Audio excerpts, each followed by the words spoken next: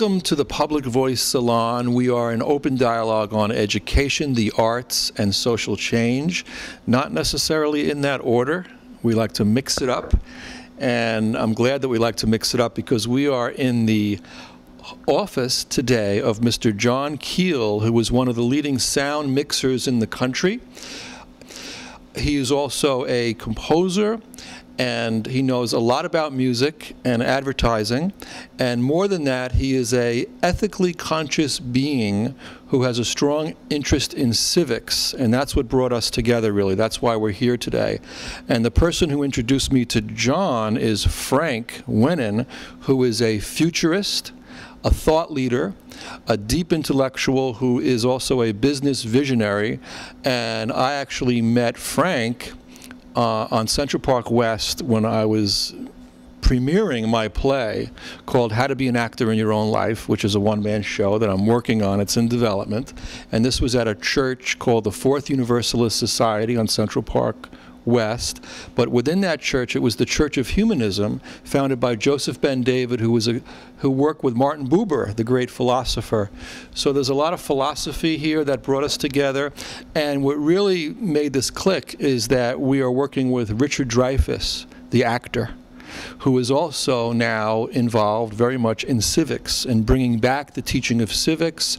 He's been out there giving lectures on it, and it's such an inspiring thing for our country to get back to basic civics education. So we're going to have a roundtable dialogue of the kind you've never seen before on TV, I assure you. This is going to be open and spontaneous and authentic, and you're going to get to know these two men. You've known me from being on the show. I'm an educator. My background is in English education, so my interests have to do with dialogue and storytelling, and also the connection between education and democracy. So all of those themes are going to be mixing here, and we're going to pass the microphone over to John Kiehl, again, one of the leading sound mixers in our country. He's worked on movies for Martin Scorsese. He did the work on Sex and the City, okay, and also the great FDR documentary that aired on PBS last year. That was his work, the music in the background. So, John, welcome to the Public Voice Salon. Well, thanks very much, John. And if for all my friends out there who actually did the work on Martin Scorsese stuff and Ken Burns' stuff, my life as a recording engineer faded into my life as just the owner of the facility. So I'm very proud of, for example, Tommy Fleischman, who won an Academy Award for Hugo for Martin Scorsese. And I'm very proud of the fact that Ken Burns brought his business here, you know.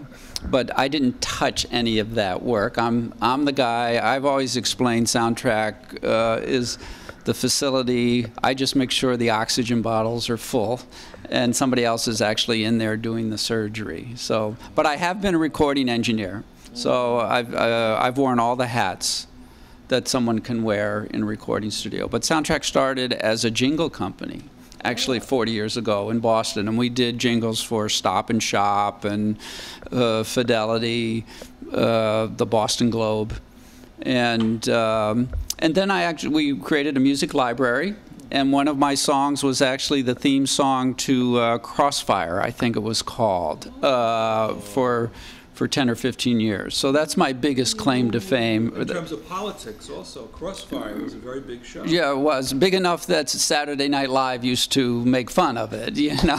So yeah, I guess you know you've arrived if you're being ridiculed on Saturday Night Live. But yeah. so... but yeah, so I'm still very active helping people produce music, helping people. I now do iPhone apps. I've got 14 apps in the App Store, and they all have sort of a spiritual dimension, if you will. You know, I met Richard Dreyfuss because he had a musical toy that he wanted to invent, and that's actually how I met him. Another fellow named Luc Dubois, who's over here at NYU's technical campus, the Tandon School of Engineering in Brooklyn. I brought Luc in, and we took an idea that Richard had about sort of the visualization of music. Richard thinks that because I'm a musician, when I hear a piece of music, I'm hearing more than he's hearing. The truth of it is we can only be hearing the same thing.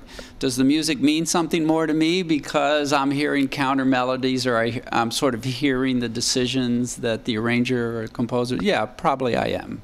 But Richard had this idea of how to maybe turn this into visual information, and he thought that if he could see what I'm hearing analytically, that would help him to hear deeper. So that's how we met, and it was only after meeting him that I realized he had this very big interest in American history and this wonderful moment in history that created America. So. And I'm also very interested in the musicality of dialogue and of conversation, and how there's like a jazz-like element to the back and forth, almost like a dance, also like a dance of conversation. We're trying to educate Americans with our show, and also people around the world, how to get back into conversation, to get off Facebook and get back face-to-face, to relearn the art of conversation and dialogue. It can be so rich. You don't need these expensive sets, you know, when you see these studios with talking heads and all. Just people coming together to talk and share, and through the discourse come up with new ideas and new visions. And certainly we do need to save our world right now. We need to save our planet. It's not exaggeration. Most scientists do say that we have global warming, and it's real. It's not a hoax perpetrated by the Chinese. It is real. And we have threats to our democracy as well, with big money, and big money controlling the political process, big money controlling the media, and big money controlling the culture as well, and dumbing down the culture and creating, like we talked earlier about, too many violent shows.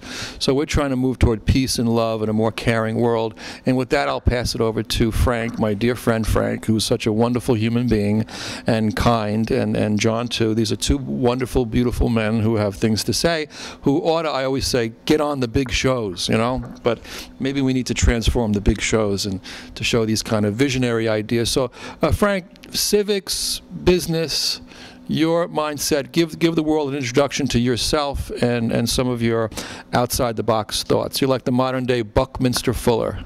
Here you go. Thank you for the compliment, John. John Kiehl and I met about 4 years ago at a TEDx salon, where we would go to a weekly TED Talk, and we would be like 50 New Yorkers having an amazing conversation after watching a TED Talk. And I recognized John had a lot to bring to the table, and that we became friends. And at some point, we started trying to do projects and put different things together to transform the economy, to wake people up. We agreed on the baseline of how do we have a healthy relationship with ourselves, how do we come up with better language. In order to create lasting change, we must, in order to change the future, no, we must change the story. In order to make history, we must change the story. So in order for that to happen, we must come up with better language. And thank you, that's it. So he told me about his relationship with Richard Dreyfuss, and it turns out that I had a friend from high school who was a high school principal, and I was going to get the four of us and Richard together, and then you had a cousin, and then his employee had a teacher, and then the community grew overnight, and then Richard was on a conversation, and we kept it going, and then you had a salon, how to be an actor in your own life, and you had this amazing group of people and this conversation, and your intro was so long we never quite got to the collaboration of how do we have a better relationship with ourselves? How do we be an actor? Because we're all playwrights in the casting of we're all casting directors in the play of our own life, or something like that. I mean, I'm open to the better language and how that shows up, but we're I'm open to a larger collaborative dialogue. When enough people, because we become the people that we surround ourselves with. So when we identify the people that bring out the best in us and the people that we bring out the best in, we can make those natural adjustments on the who we are, what we are, why we are. And so that, to me, the value of that transformation is greater than money as we know it. And that when we can start to really harness that change and transformation, because we can only speak to transformation to the extent that we know who we have to be to transform our own lives. So to the extent that we know who we are, who we have to be those people, then no one can take that away from us. So we'll start there. Wonderful. Thank you. Should be really on a lecture tour out there, getting these ideas around the country. You should be out there like Mark Twain and Charles Dickens, and on the stump, putting these ideas out into the public space. And let's make a little transformation in our own lives, and when people go, "Wow, how did you do that?" And then you get invited, and then it grows. Essentially, that's.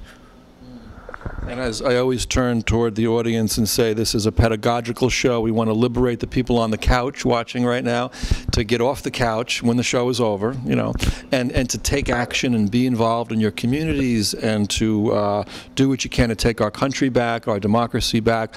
I had a little foray into the business world a few years ago where I became a real estate agent, and I didn't really cotton to it because there was this kind of a superficiality and a selfishness. The only reason I did it was because they don't pay adjunct professors much in our country, which is a crime. It's really a crime. Adjunct professors now have 75% of the teaching load in the country. So that means for the typical adjunct professor, they have to teach 5 or 6 classes. They're on a treadmill, and they really can't do the kind of reading and writing and scholarship that would allow them to be good teachers in the classroom. So who gets short-shrifted is the student. And that's a very big problem. I've been lucky because I have always been able to find friends and women, and my lovely wife Claudia, who supports us, and now I'm escaping academia with this TV show. So this TV show is really a media intervention by a teacher who got frustrated with administration, with the corporatization of academia. They're pushing a business model on people, so people are not studying philosophy, they're not studying the humanities, they're not studying literature. They're getting this kind of, how to be a marketer and make tons of money and screw everybody and make my profits, and that's it. So when I did my brief intervention into corporate America, I was appalled at the shallowness, the selfishness, so I began to write books on that, and I wrote a series of ethical business texts, which sold absolutely nothing. I wrote a book called The Ethical Sales Agent, and if I had a dime for everybody who told me that's an oxymoron, I'd be rich, because they said you can't be ethical in sales, right? And I used to say, well, that's why you got to read my book, and so it hasn't really taken off yet. But I also created an organization called the Ethical Business Society, which lasted for 3 years, and it was a gathering in cafes and basically in downtown New York, where people would talk about the problems in corporate America and how to solve them and how to move towards a triple P bottom line. People, planet, profits. Not just profits, but people, planet, profits. So that was my little foray into business. And one phrase that came out of that for me was, that I think I came up with this, is that money needs to flow to the good people for a change. Money is flowing all to these top 1% hedge fund people, all the finance, making money, which is kind of useless and fictional, when all the folks who are doing meaningful work, who are trying to change the world and save the world, are running around broke. That's not fair, and which also connects to what I call a new theory of fame. My last book is called A New Theory of Fame. A lot of the wrong people are famous, folks. I think you're starting to realize that. Kim Kardashian, people like that, people who go into politics, whatever, that are famous, and then they, what did they really do that makes them more worthy of recognition than a good scientist, or a good teacher, or a good activist, or sound mixer, or someone who's an artist, who's not a corporate-sponsored artist, but an authentic artist. So those are just some things to share, to put into the pot, the mix of dialogue here.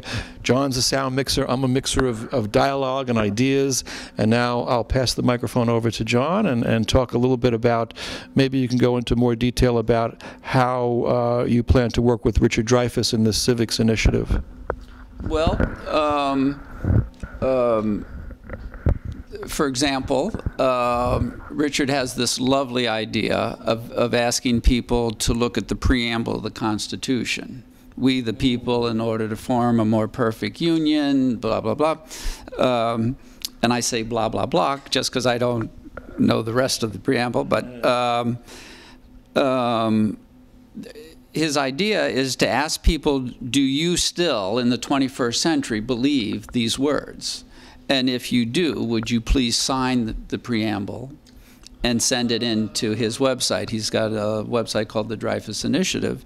And so I've already created an app that would allow somebody to sign their name to the preamble, and I'm learning how to now collect, it's going to be a few more months while I figure out Amazon Web Services and some other big data issues. But we should be collecting citizens of America who still believe that we, the people, are trying to form a more perfect union, and so This is right. Richard's thing is very nonpartisan. It's about finding good ideas. It's about finding the middle of the road. There's another gentleman I adore named Don Beck down in Dallas, Texas. Don's framework is called Spiral Dynamics, and he speaks very beautifully to when a system is under strain.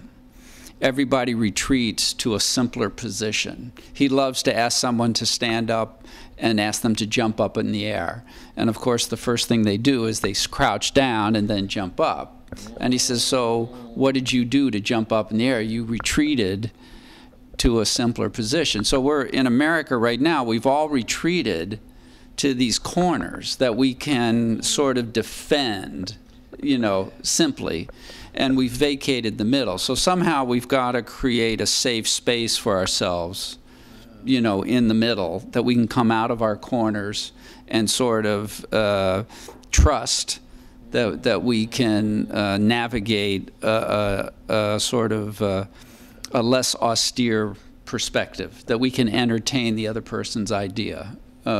Again, Don would say, you retreat into your corner, and then everybody who's not with you in that corner is against you. So even the people that are out there in the middle, being brave, you know, you see them as being opponents to you. And this you just go right down the Tea Party, the blah blah blah, the blah blah blah, the blah blah blah. Everybody's retreated into their corner and their issue. So. There's such a need for dialogue, for basic conversation. John Dewey, who, you know, John, you're a big fan of Dewey. You're the first person I've met, and I don't know how many years, who actually reads John Dewey. So, and to have a, you know, someone who works in this corporate field, albeit the creative side of corporate America, to be a fan of John Dewey, that's a rarity. That's a rarity. And John Dewey, I was just reading him the other day, talked about the need for an articulate public, right? Not just to have pontificating punditry, but to have an articulate public of people who could find their voices and struggle. And Dewey also talked about the importance of naming obstacles, that if you can't name the problem, you can't solve the problem. And the idea of seeing these problems as solvable, that actuality, you know, is what they tell us what is. There's a difference between what is and what might be and what could be.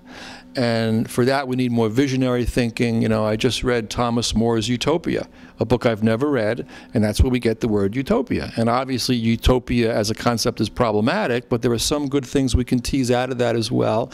And he talked about this questioning of land ownership. And, you know, obviously, we need a more equitable distribution of wealth in our country. That's a big, big thing. But this is a delightful space to be, a very aesthetic space. We're going to spend a little more time here at the table.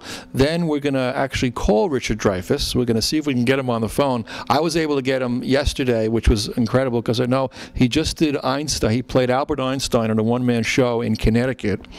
And shame that they didn't pick it up on Broadway, because that's what we need, more of that kind of theater. But then he went to Italy, and he was there for a while. I wasn't sure if he was back in the U.S. I figured I'd give it a try yesterday. He was in San Diego, so we could see if we can get him on the phone just spontaneously. But I want to look around this office too and look at some of these wonderful artifacts. It's such a beautiful space to be in.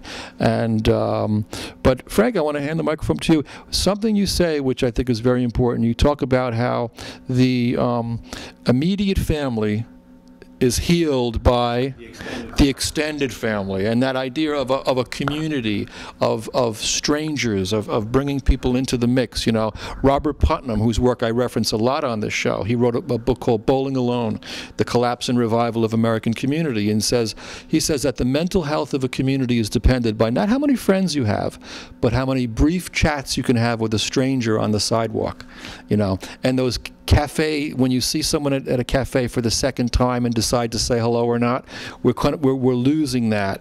And you have all the laptop jockeys in the cafes and no real conversation. So talk a little bit more about that, healing the nuclear family. Yeah. So we all, most of us, grow up in some sort of a broken family. And right, and instead of like pointing blame and say, you know, at some point we can't blame our parents because their parents didn't know how to reach them. At some point, it's our responsibility to identify who has a good relationship with themselves, for who is time and money their servants and not their masters, for you know, who walks their spiritual talk, who you know, who is a natural example of integrity in action. At some point, once we identify physically, financially, socially, spiritually, intellectually, family, community, all the good goal-setting, realize your full capabilities programs, because I don't say potential anymore, because when will we know when we've ever reached our full potential? But there's only so many friends, people, resources, deadlines that we can have before. Closer? Pull it closer. There's only so many friends, people, resources, deadlines, commitments that we can have in our life before our cup overfloweth. Once we know what that is for ourselves and our friends and our family and our community, then no one can take that away from us. So at some point, it's our responsibility to identify the extended family that heals the immediate family. And once we've made those integrations in our own lives, then we can help other people down the path. This conversation could go on for hours, and this is the kind of dialogues that I want to have more of on this show, and to bring more people into the room. That's something I learned from you, Frank. You always say, like, who else should be part of this conversation, right? And obviously when Richard... 7 or 8 people is what activates a critical mass. Think of it like batteries to fuel the thing. That are cells to fuel the batteries. So when we have 7 people, or ideally 4 couples, you know, if you and your wife are an unstoppable force unto yourselves, then identify the other 3 or 4 couples that are also unstoppable forces unto themselves, and you would be your own jetpack, so to speak. Wow. The Jetsons. Something like that. Yeah.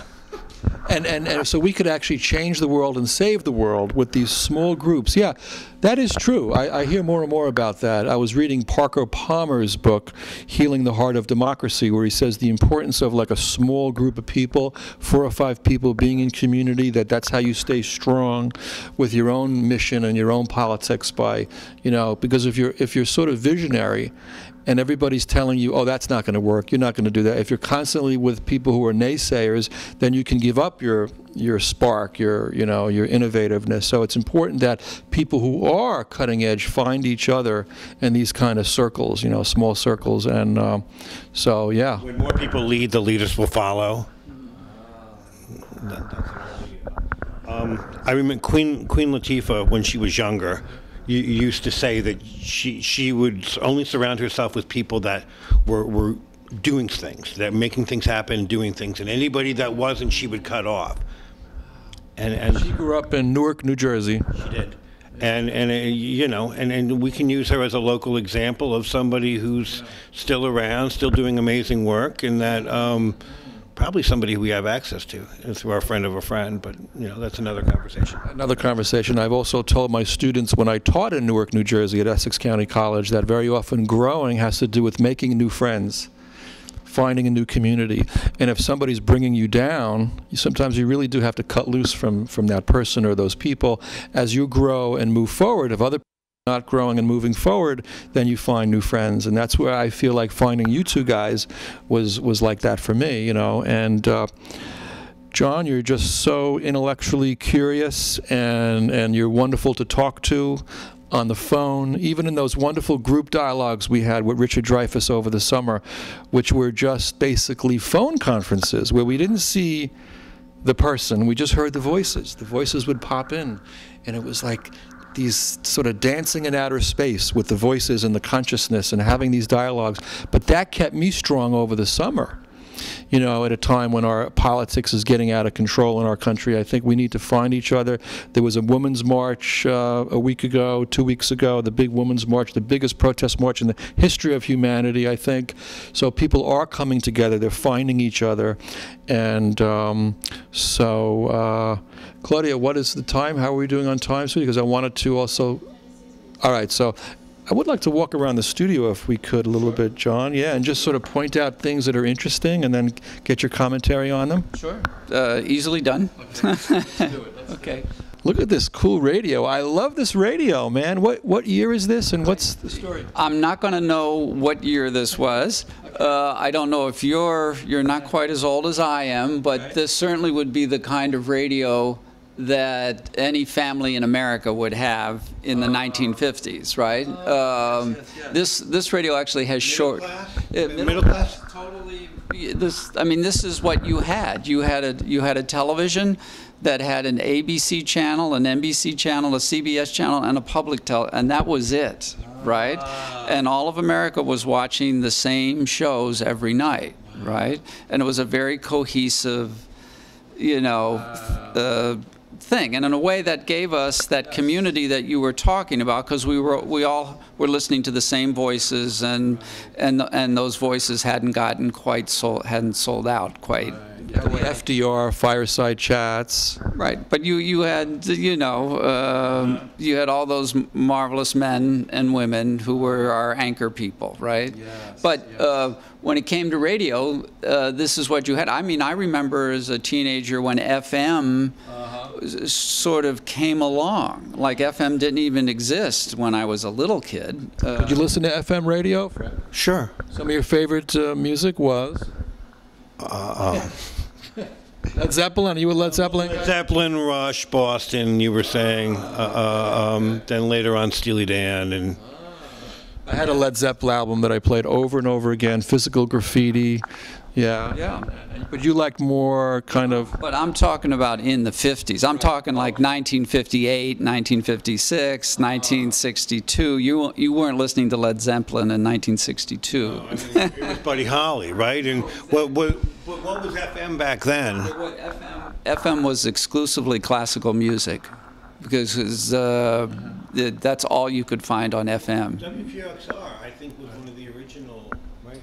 Okay, let's anyway, move on. Were you an Elvis fan, by the way? Elvis? I was not an Elvis. Again, I was a soul man. I was a trombone player in growing up. And one day I was in 10th grade, I was in band class. And the saxophonist came up to me and said, "Hey, John, I'm going to a band rehearsal tonight. Would you want to come join the audition for the band?" And I'm saying to myself, what kind of band would have a trombone player in it, right? And he said, "Well, it's a soul band." Right. And I said, "What's a soul band?" You know? And he says, "They play soul music." I said, "What is soul music?" You know? And so I know. Well, again, this is 1966, right? So I go to this rehearsal, and I'm hearing artists that essentially I'm hearing for the first time, like Sam and Dave, like Aretha Franklin, like Jerry Butler, the Iceman, right? And I'm playing horn parts for a kind of music that I had never heard before.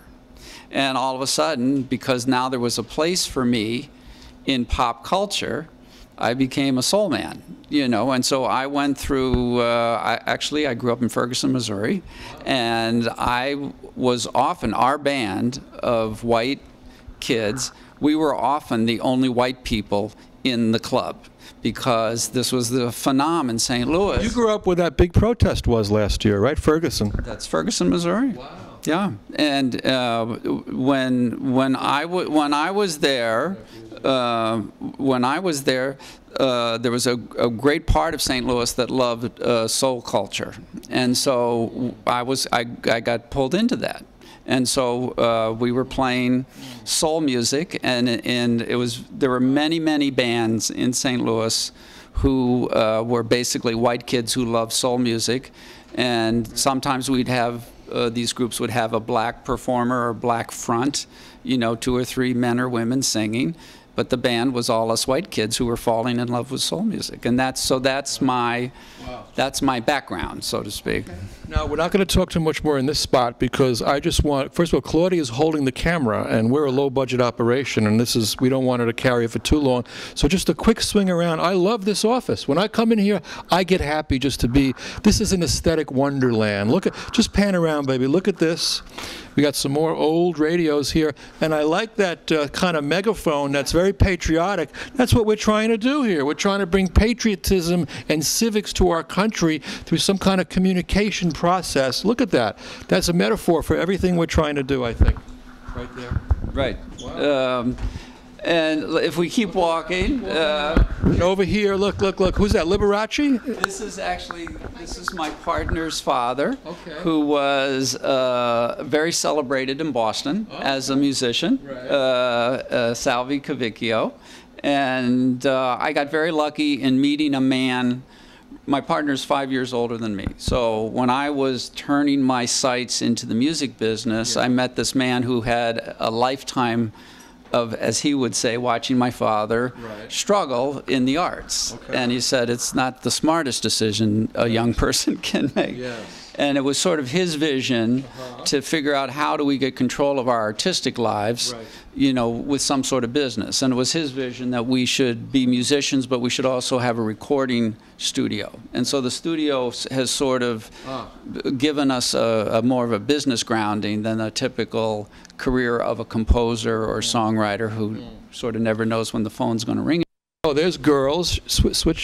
Show Girls. That was a famous TV show.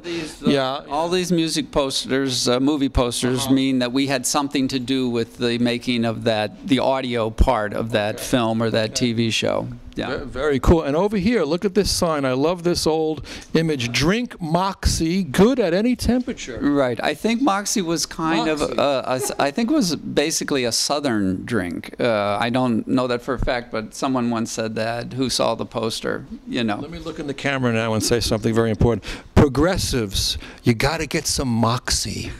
You got no Moxie. You need Moxie if you're going to win, if we're going to save the world. Planet savers, listen to me. Moxie. Follow me, okay?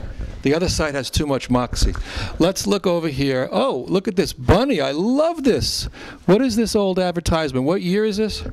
You know, again, I remember Bunny Bread as a child. I'm on this side, John. Yeah, swing over. You remember Bunny Bread? As a child, sure. Frank, do you remember Bunny Bread? So I didn't grow up in Missouri. Okay. Well, everyone remembers Wonder Bread, right? Right. Yeah. So.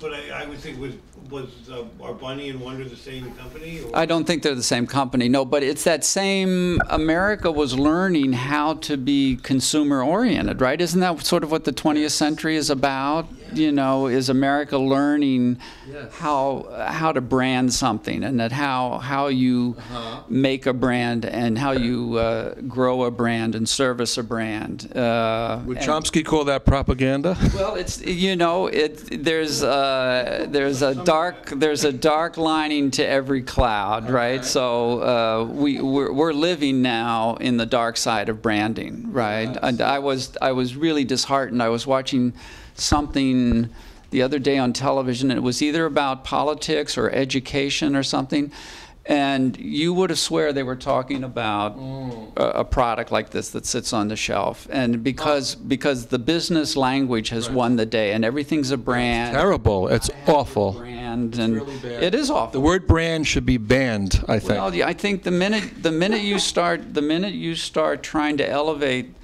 the business world into these higher realms of our horrible. That's the first clue that you're doing something really wrong. Right. And are you a fan of 7-Up, Frank? We got you next to the 7-Up sign. It's the healthier of the choices, isn't it? I remember John and I have had many conversations along this line. Okay. That humanity's consciousness hasn't really risen much above the belly button. Let's get it above the belly button, folks. We're trying to do that with our show, and if that's... Right. So like we were saying, how do we have a healthy relationship with ourselves? How do we create a whole systems learning environment?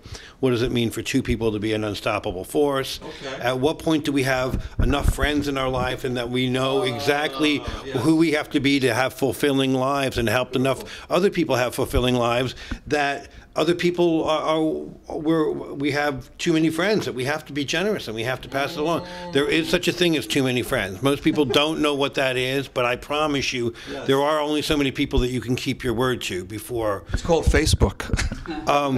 Well, that's a place to... But how many of those people are really friends? You should be at Carnegie Hall giving this talk.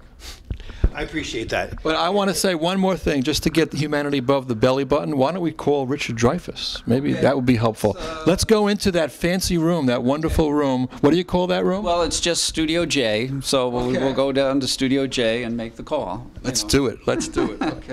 So now we're live in Studio J. This is where the action is here at John Kiehl Soundtrack Studio in the Flatiron District of New York. You got the Flatiron Building. You don't get any more Gotham than this neighborhood right here. It's really a treat to come in here and spend some time with you two men. And as we begin this civic dialogue, which I really want this to be a series ongoing. I want this to be the first, especially connection with Richard Dreyfuss and what he's doing. Last night I went to a meeting of the Westview News newspaper, which is on Charles Street in the Village, and I began writing for the paper, and we have a monthly meeting, and I mentioned this civics project that we're doing with Richard, and the owner of this home where the writer Sinclair Lewis once lived in this home. It's a beautiful home, brownstone on Charles Street. He said, would Richard like to come here? And I said, well, we'll ask him, maybe he will. And I think if we could get him there, or if he doesn't want to come, we could give a presentation to begin sort of touring this concept through the living rooms of America. I think to have living room salons also would be a good thing, and to film them and to put them out there. When Occupy Wall Street was at its height, and the police then cracked down on them, I always thought, why don't these folks just continue to gather in people's homes and film it and put it out on YouTube? And so I think when a society becomes more totalitarian, one strategy is to go a little bit underground in terms of filming. Obviously, we need to take the media back. We need very big money to have a station like you're watching us now, and we're getting about 17 viewers. No, I'm only kidding. There's more than that, maybe a couple thousand in New York. And we're also airing in Hoboken, New Jersey, where Claudia and I live. We like to air the show in the town where we live so we can get the face-to-face on the street, reaction that this is a community. But it's also going around the world on the internet. Now, once we get proper funding, we can go out to more people. But obviously, this is beginning a process of teaching America how to talk, teaching America how to think politically, civically, culturally, to come back together, to be in community, to learn the connection between identity and being in a community as well. I think that's very important. So that being said, look at this beautiful studio we're in. Claudia, maybe you could show the console here. The console. I said council, no, console. This is where it happens. This is like Star Trek, man. This is like the, what do you call that room in Star Trek? The bridge. We're on the bridge in Star Trek here, baby. And I'm going to pass the microphone over to John, and you could continue in the dialogue. Our whole industry is computer-based. Obviously, I started when we were still recording on tape, and you would cut with a razor blade and tape things back together. But now, of course, everything is digital and in the computer.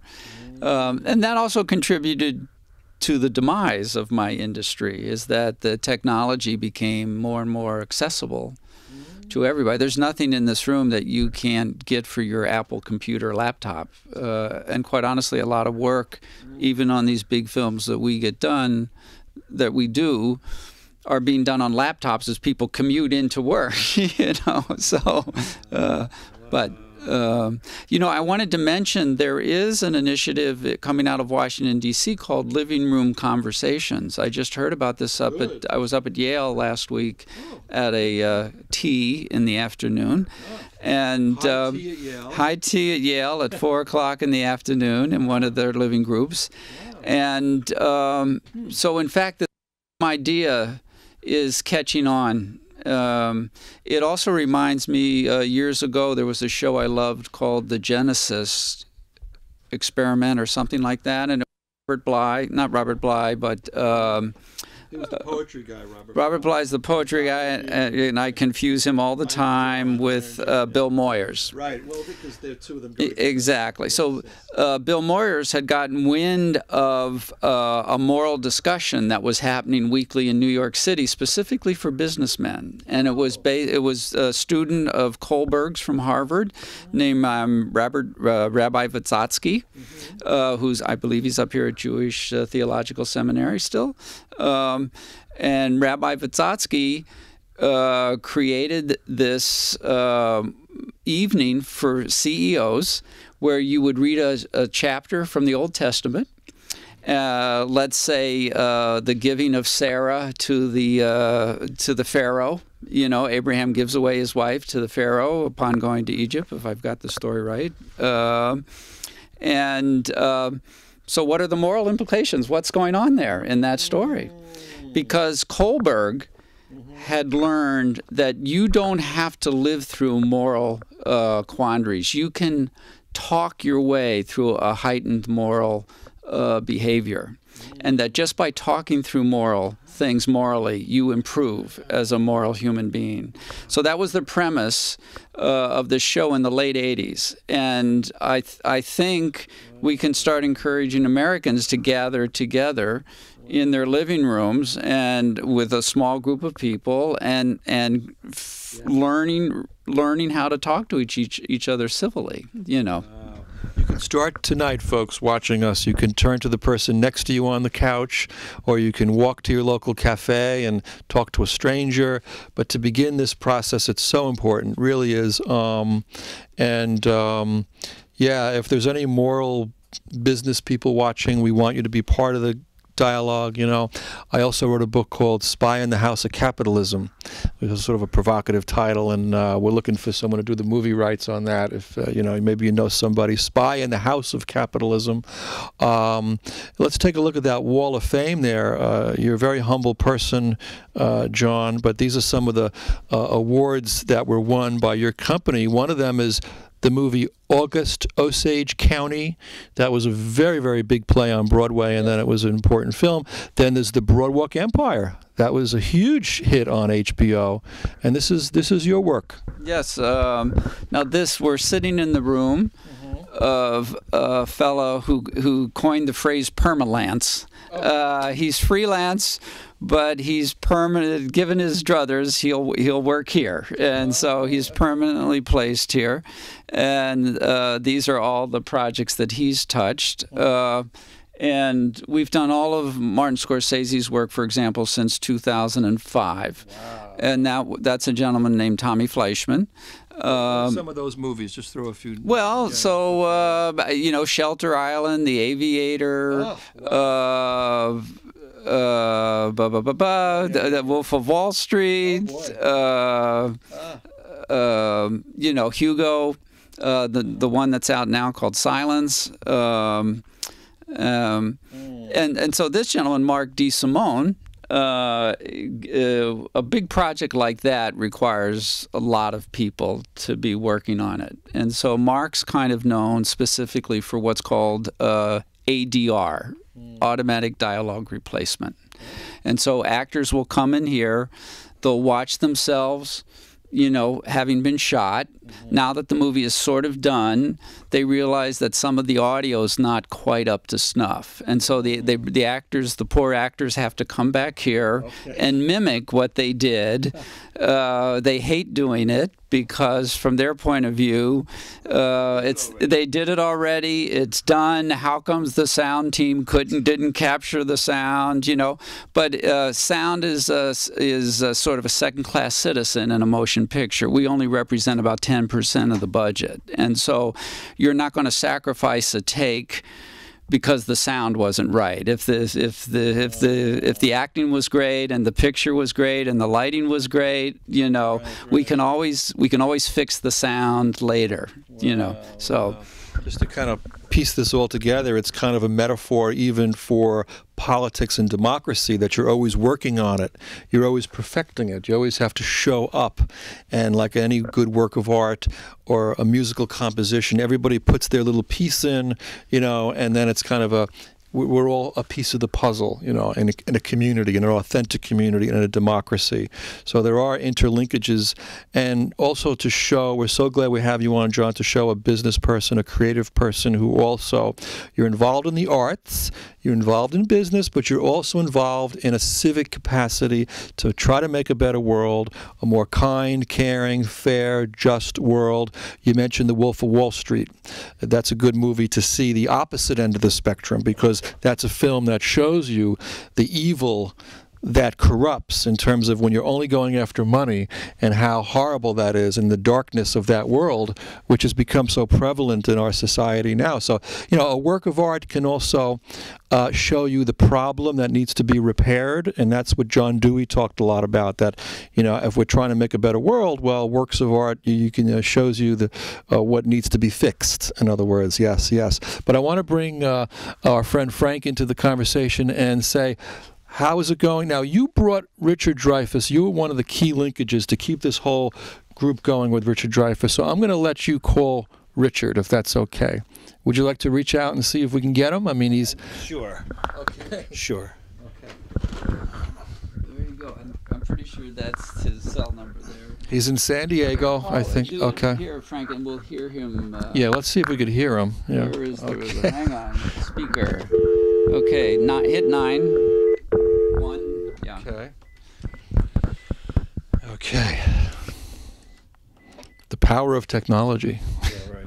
Okay. This is Richard. Please leave a message and a number. I'll call you back.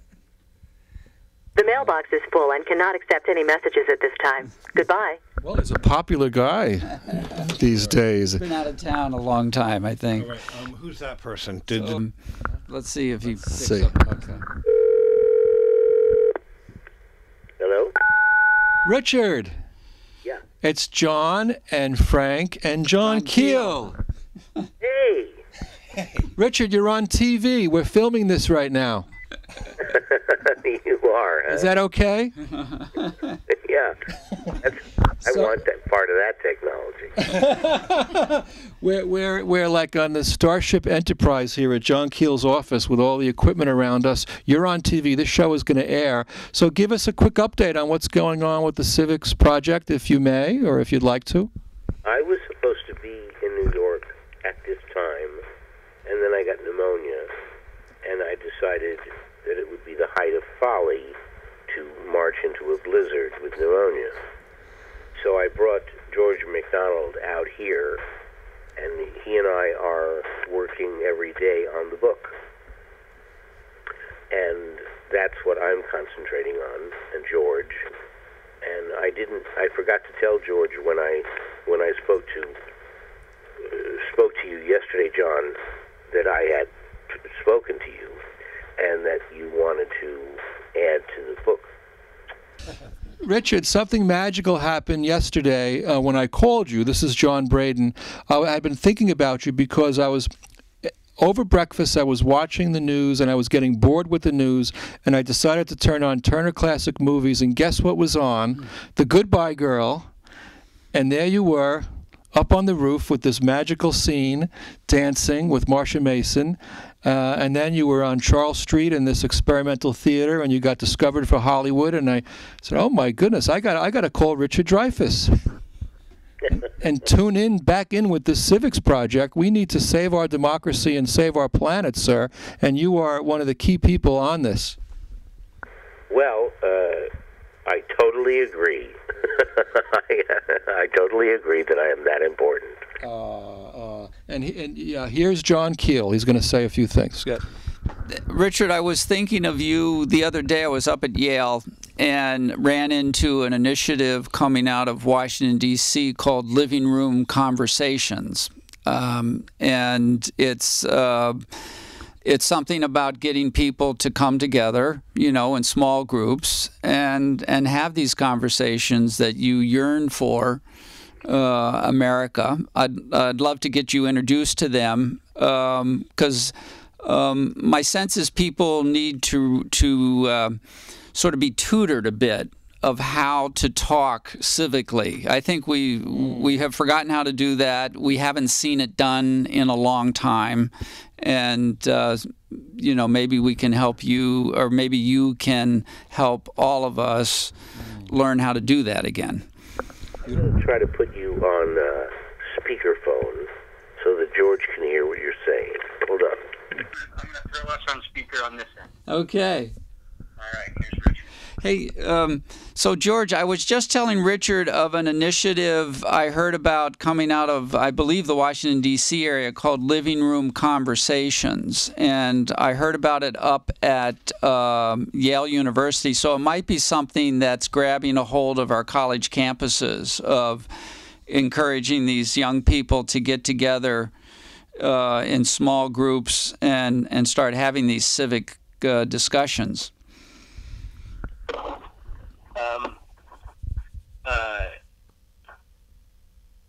Let me catch you up on one thing, and if I'm repeating myself, just interrupt and tell me you've heard it all. Okay. A year ago, the initiative was given a peer review in an educational journal, and it came off with good marks, and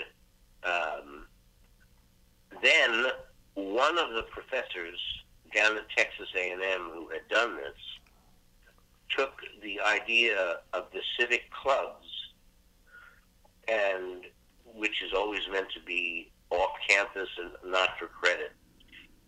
He did it on campus, but with volunteers at the noon hour, and what I was told was that the stats for bullying fell precipitously, and the stats for civil discussion rose. They didn't do it for very long, but they did it, and they are, in a sense, what they were doing was a stand-in for what you're talking about. When I hear that the government is trying to foster discussions in small groups, my antenna goes up, because the government is really not meant to be the sponsor or endorser of anything. Well, and Richard, Certainly. I didn't mean it that literally, that this was Washington and hence government. I meant it was coming out of some civic group or some university in the Washington, D.C. area. Yeah. Okay. Well, what I would like to do is talk to those people and see if we can combine or marry the two ideas, because my civic clubs are all voluntary. They're all held in parks, and they're all run by not necessarily teachers, but anybody who has a grounding in American history and knows how to control a group of people talking about anything. Yeah. I did it because I remembered that in the past, America had a hobby of talking about itself. And it was America's favorite hobby. And I think that if we could recreate that, it would be of enormous help, and it would be enormous fun. Not for credit, not for nothing, except for the fun itself. Okay. All right. Thank you so much, Richard. We love you. We're so happy to be doing this with you, and we look forward to our next conversation with you. Okay, great. Okay. Nice to hear from all of you. Okay, Richard. Take care, my friend. Take care. Bye-bye. Well, this has been such a pleasure and a treat to be with both you men, my friends, and as we continue to work on the Civics project and try to get it out there in the world, you know, to try to build on this victory here today that we had with this dialogue, and that we had Richard Dreyfuss a part of the conversation. So these are just some final moments to reflect on the work we did today and what your thoughts are on it. Well, I don't want to say it's this simple, but it's this simple, right? It's sort of just making a commitment, finding the time, people getting together, and thinking through this stuff. So. And again, when I say work, this is work. This is not propaganda media. This is citizens coming together to talk and about the problems in the world, and also to have a good time and to laugh and enjoy life and talk about our work, our art, and stuff like that. I have a program I've developed called Chess Outside the Box, and in summary, there's 7 points. No one's better than anyone. None of us is as wise as all of us. Until we all learn how to win together, we lose. Ask better questions, solve better problems, make better choices, tell better stories, unleash the hidden treasures within us all. Thank you. The other thing that you say that I love, Frank, is that just with a few conversations, we could really get a lot of work done. There are people who know people who you need to connect with, and then if you get in sync and your consciousness, you know, you have that kind of mixture in the chemistry of your minds are working together. And enough of the right people are involved, no one wants to miss out. Right. So it is about being in community. It's about turning off the TV when it's corporate media and being together and being hopeful. Because without hope, it's very hard to do any kind of work. So knowing that you're not alone is a good thing. And you guys are wonderful. Thank you so much. I've enjoyed this dialogue so much. And I'm going to enjoy the conversation when it continues, when the camera goes off, because it's fun to talk to these guys. Okay. Thank you. All right. Well, thank you, John. Thank you very much. Thank you to my darling wife, Claudia, who is from Bogota, Colombia. And without her love, without her support, without her caring, this show would not exist, because I came to her with my crazy dream of having a TV show 6 years ago, and she believed in that crazy dream, and that's why we're here. You need to find people who believe in your dreams, folks, and work together, and the power of love is really real, okay? I know it. So thank you, Claudia, and thank you all for...